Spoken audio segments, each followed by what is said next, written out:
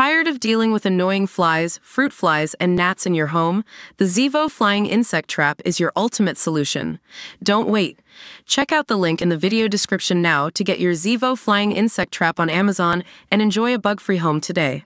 Residents of the UK's so-called worst seaside town say it is dead as a dodo and plagued by drunks and junkies.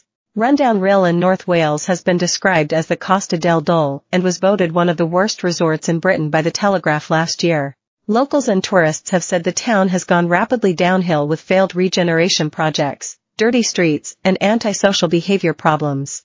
Retired chef Stephen Holmes, 73, said the area has become such a dump that holidaymakers are taking their money elsewhere.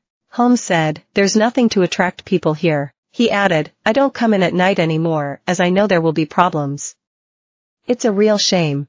According to mobility scooter rider Tim Lloyd, 58, the town is turning into a literal dump too, with streets littered with rubbish because of overflowing bins. Violence and sexual offenses are the most common crimes in Rhyl, with 2,563 offenses last year, giving a crime rate of 103. This is 8% lower than 2022's figure of 2,771 offenses, and a difference of 8.34 from 2022's crime rate of 111, according to Crime Rate. Ryl's least common crime is theft from a person, with 18 offenses recorded last year, down by 28% from 2022's figure of 25 crimes. The rundown West End area has also now become a hotbed for drug taking and dealing.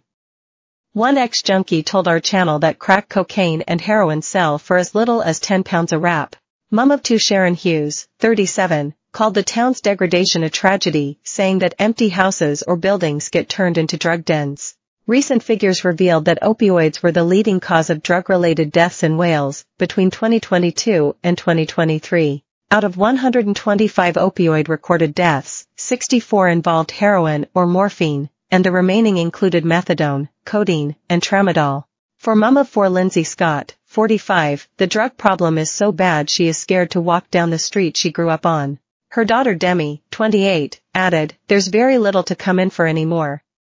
We've just come to get her nails done." Rhyl is the third most dangerous town of its size, in England, Wales, and Northern Ireland, according to Crime Rate. The most common crimes are violence and sexual offences, with over 2,500 offences committed during 2023. Whilst locals bemoan the town's deterioration, for tourist Emma Brown, 64, Manchester, Rhyl does have a few redeeming qualities. Despite some areas being run down, she emphasized, "The beach is lovely and it's got charm." She added, "It holds good memories for me." Derbyshire Council and Rhyl Police have been contacted for comment.